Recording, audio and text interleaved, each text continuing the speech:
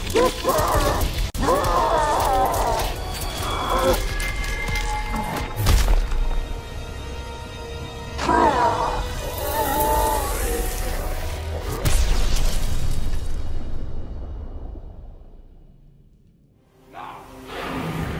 alien tore through Shinnok's flesh, reducing him to a bloody pulp.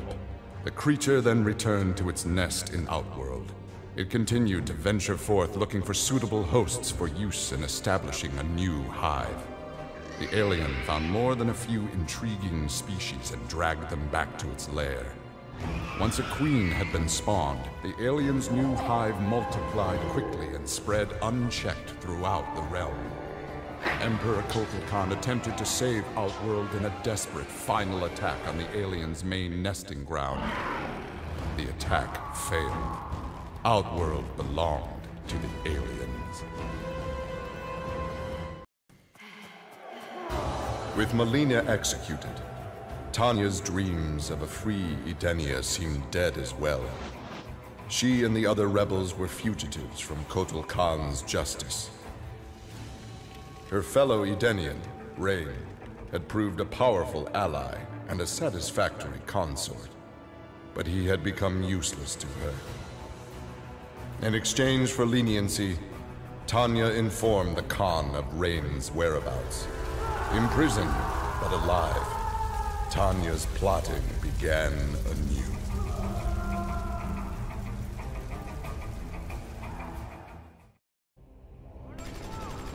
After destroying Shinnok, Triborg turned his attention to the Special Forces.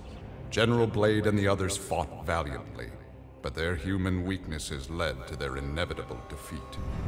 Now with access to the SF computer network, Triborg used it to interface with the Lin Kuei storage drives from which he was spawned. He saved the brainwave data of dozens of his Lin Kuei brothers and sisters to the SF servers. The SF laboratories provided the materials necessary for Triborg to create cybernetic bodies for each one. Soon the downloads were complete. The Cyber Lin Kuei had been reformed. But because Sub-Zero had forever sullied the clan's name, Triborg decided to begin anew. He would henceforth be known as the leader of the deadliest clan in all the realms, the Takunin.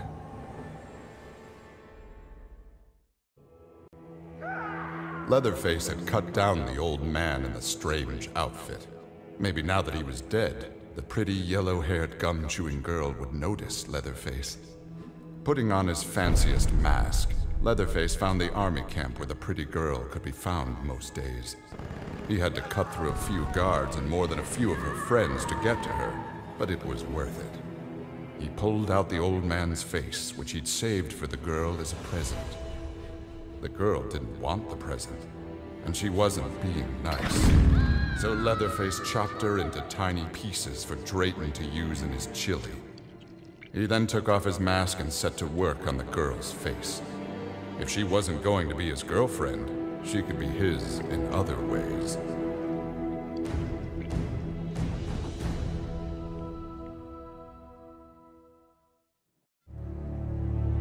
With Shinnok defeated, Takeda and his father set out to find his mother's killer, a member of the Red Dragon clan.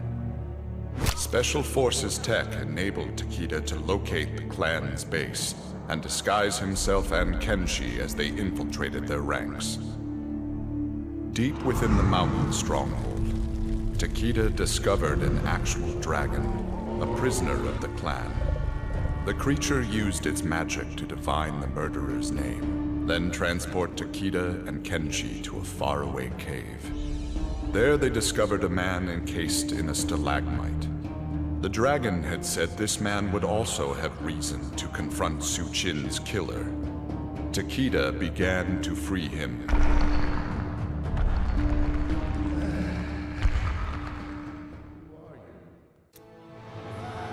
Cassie Cage's impressive victory over Shinnok led Raiden to give her a new important task: hunting down a soul stealer. Cassie did not have to be told that the suspect could be a resurrected Shang Tsung. Having tracked him from the site of his last known assault, Cassie confronted the withered old man. He fought desperately but was ultimately defeated. As the old man lay dying before her, Cassie asked his name. With a mixture of sadness and relief, he whispered, Shujinko.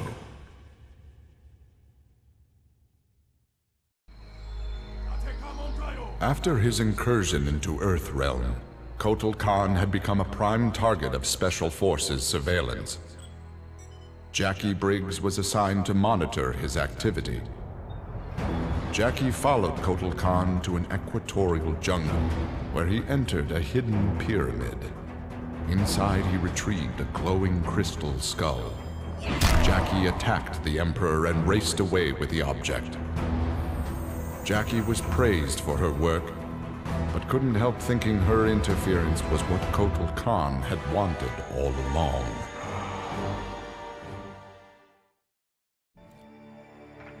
For his role in saving Earthrealm, Kung Jin's family created a statue in his likeness for inclusion in Raiden's revered collection. But Kung Jin's thoughts were with one no longer accepted by his family, Kung Lao. Kung Jin set out to locate his cousin and found him in the Nether Realm. Raiden believed Kung Lao's tortured soul was forever trapped without Quan Chi's magic to free him. But Kung Jin knew the Shaolin was stronger than any sorcerer's spell. He vowed to help Kung Lao fight off the evil that had remade him.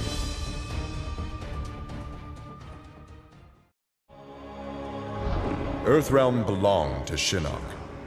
It became the staging area from which he would finish his war on the Elder Gods, which began eons ago. The Elder Gods had lied to the denizens of the realms. They were not individual beings, but merely parts of a greater collective known as the One Being. Shinnok would merge the realms and awaken him. Whole once more, the One Being devoured the Elder Gods. Shinnok watched with satisfaction. This reality had finally come to an end.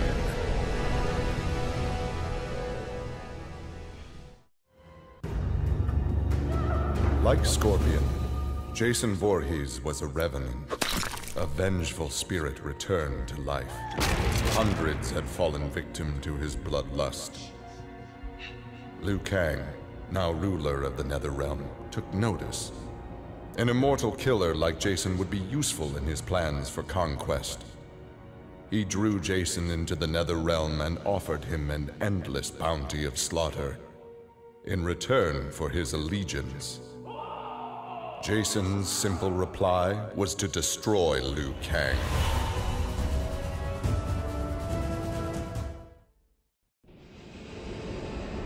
Having learned that Outworld was now protected by the Mortal Kombat tournament, Bo' Rai Cho returned to defend his homeworld. He was no friend of Kotal Khan, but no realm deserved subjugation. Bo' Rai Cho began training Outworld warriors for the fight to come. With Bo' Rai Cho's fighting skills and leadership, Outworld repelled the Earthrealm aggressors.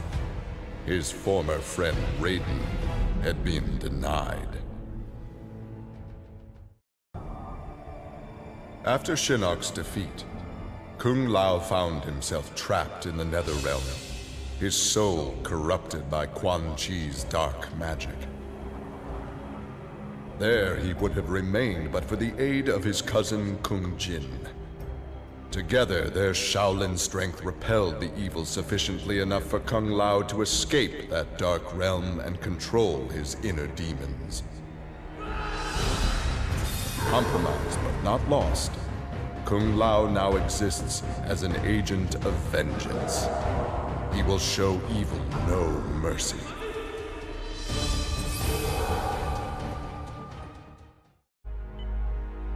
After Shinnok's fall, the hospitalized Johnny Cage asked Jax to fill in as leader of his squad. Jax agreed. It was a chance to spend time with and protect Jackie.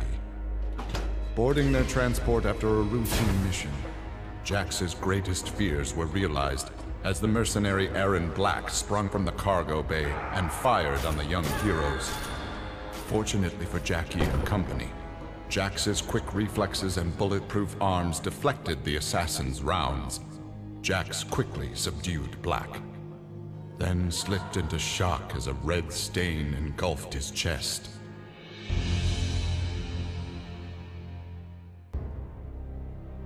Exhausted by her ordeals, Sonya slipped into a deep sleep and began to dream. Kano held Jax and Cassie hostage. He made Sonya choose who would live and who would die. Seeing no way to free them both, she chose Cassie and screamed as Kano killed Jax before her eyes. Still screaming, she was awoken by Johnny. He had horrific news. Jax was dead by an assassin's bullet.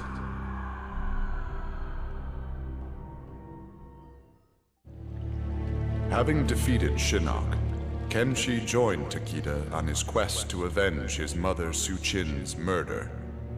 Their travels took them to a cave where he and Takeda freed a man, Taven, encased in a stalagmite.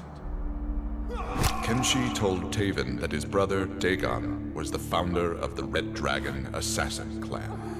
Dagon had not only murdered Su-Chin, but his and Taven's parents as well. Together, Kenshi, Takeda, and Taven lay siege to the Red Dragon base. Dagon fell victim to Kenshi's rage. Su-Chin's murder had been avenged.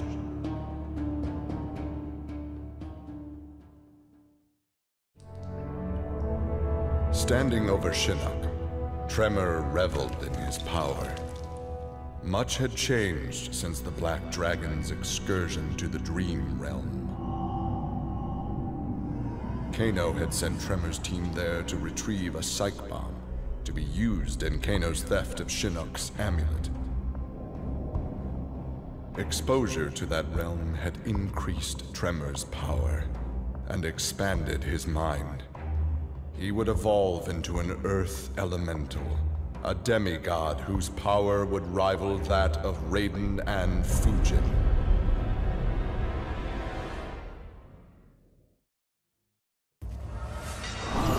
With Shinnok defeated, Liu Kang explored the Nether Realm, a world that, without Shinnok's controlling power, had descended into chaos. Liu Kang was no sorcerer or elder god, but his fighting skill was more than enough to beat Netherrealm's demons into submission. Liu Kang realized that Netherrealm was his for the taking, and that ruling appealed to him. He would assume Shinnok's throne and ponder the conquering of other realms.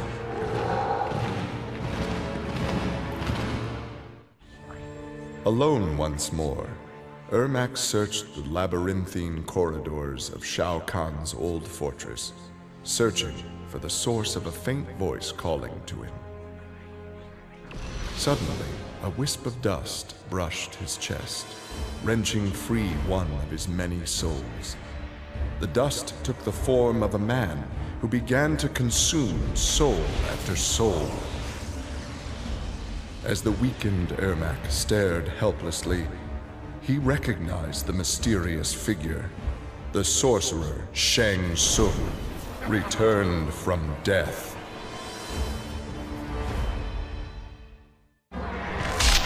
Kotal Khan returned to Outworld determined to rebuild his forces. But Raiden defeated him in a surprise attack and claimed dominion over Outworld. Desperate, the Emperor called upon the Elder Gods to aid in preserving his sovereignty. They granted his request, invoking the most sacred of contests. Now, once every decade, Kotal Khan must enlist his greatest defenders to face Raiden's challengers in mortal combat.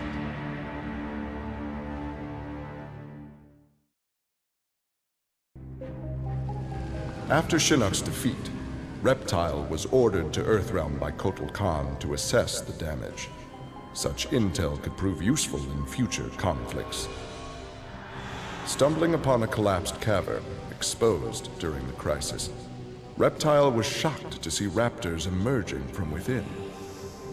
Unlike the rest of his race, these raptors had never left Earthrealm for the doomed realm of Zaterra, and thus had remained safe and hidden. Alone no more, Reptile vowed to remain with his rediscovered people and reclaim their Earthrealm homeland.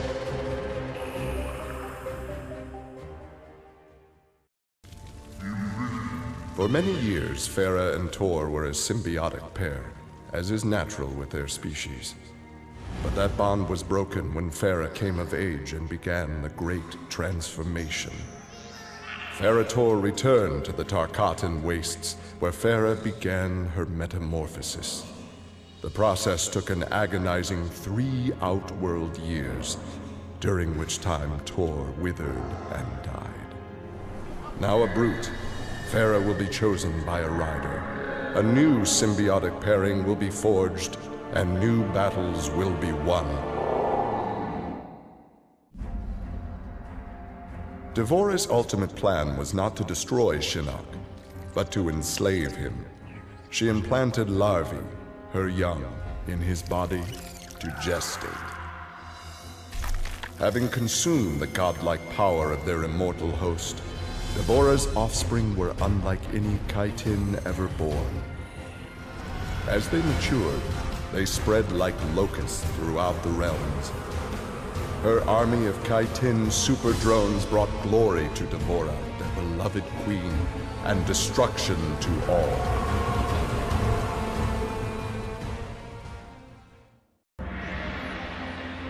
After millennia of fending off Earthrealm's enemies, Raiden began to wonder if defense was the best path to peace. In a change of tactics, Raiden and the Shirai Ryu attacked Kotal Khan's armies before they could rebuild. They decimated the Emperor's forces, leaving Outworld at their mercy. The victorious Raiden claimed dominion over Outworld. The first of many threats to Earthrealm had been removed.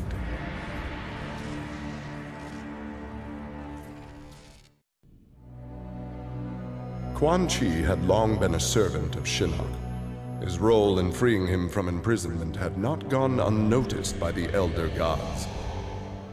Shinnok was no longer a threat, but Quan Chi's actions had given rise to a new power.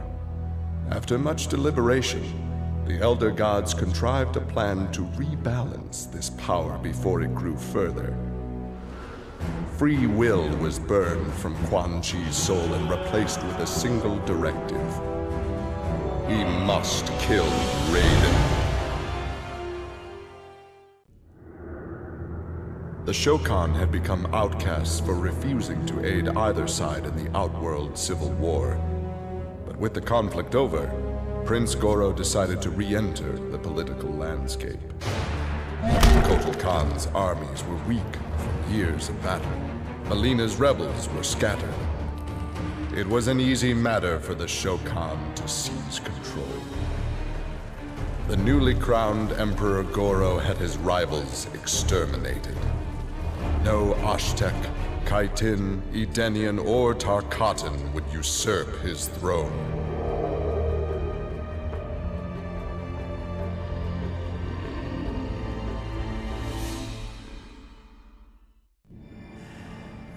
Remorse for his role in resurrecting Shinnok weighed heavily upon Scorpion's soul. His desire for vengeance had brought Earthrealm to the brink of destruction. Scorpion offered to perform harakiri to atone for his offense. But Raiden suggested a more productive alternative. Instead of death, Raiden sentenced Scorpion to life. He imbued Scorpion with a small portion of the Jinsei's power, linking him to Earthrealm's essence. Scorpion and his Shirai Ryu clan would protect the Jinsei and Earthrealm forever. Grandmaster Sub-Zero knew his Lin Kuei clan would need more than martial arts to stave off future threats to Earthrealm. In the frozen reaches of Outworld, he found the answer. A female frost dragon with a clutch of eggs. With his ability to freeze, Sub-Zero hatched the dragonlings. They accepted their Lin Kuei masters and their training as combat mounts. With a force of dragon riders, the Lin Kuei's ferocity became legend. None dared risk conflict with Earthrealm.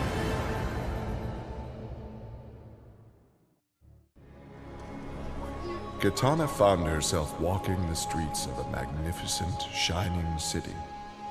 This was Edenia, a realm freed from Outworld, and Kitana was its beautiful queen. This was the timeline unaltered by Raiden. Earthrealm had been destroyed by Shao Kahn, but Kitana had survived Armageddon and united the other realms to destroy him. Long-lasting peace was the result. Kitana awoke from this vision to find herself in the Nether Realm. She was not the queen of Edenia, but a revenant of hell, and she hated Raiden for it.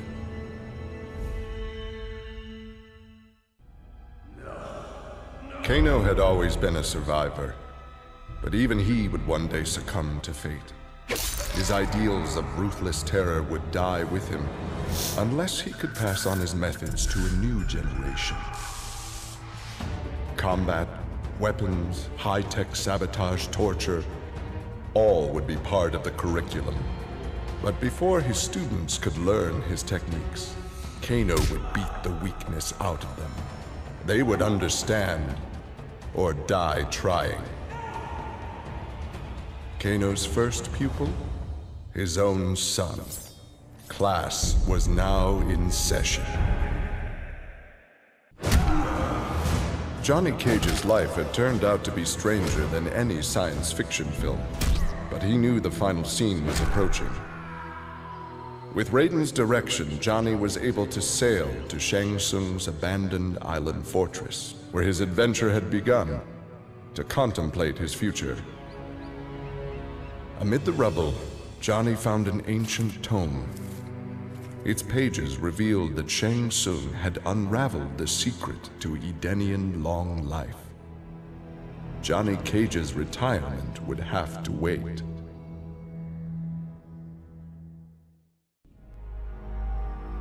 Nearly 150 years ago, Erron Black had been hired by Shang Tsung to assassinate an Earthrealm warrior. In return, Shang had slowed Black's aging process. He could therefore afford to be patient. If an employer wanted someone dead, they would be in time.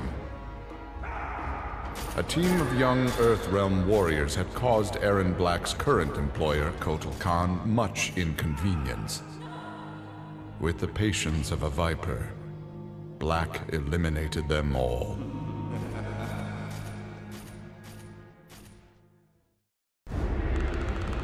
This world called Earth produced many worthy opponents, which made for excellent sport. Some possessed a power previously unknown to the Predator's race, sorcery. The Predator sought to harness this new power for use in his conquests. He analyzed a trophy from a recent battle and eventually discovered its secrets.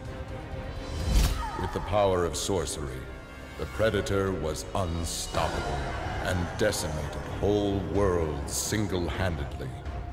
He had become the apex predator.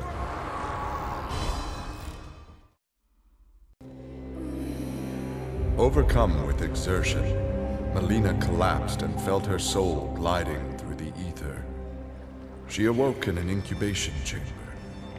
Nearby were countless others, each containing an exact copy of her. Melina found she could read each being's mind and they hers.